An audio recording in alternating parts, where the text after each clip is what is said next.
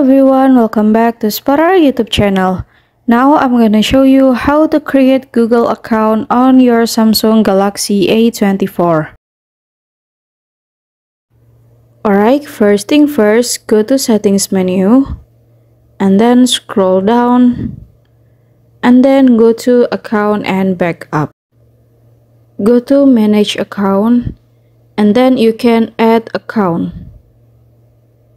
Okay, click and then you can choose account for Google. And then for signing, you can create account.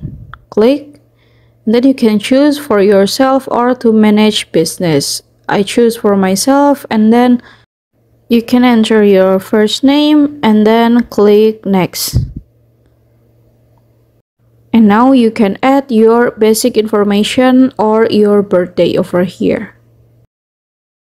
And now you can choose how you will sign in. And then click next and then you can create a strong password for your Google account. And then click next and you can scroll down again and click yes, I'm in. And then click next. And you have to agree the privacy and terms for your Google account.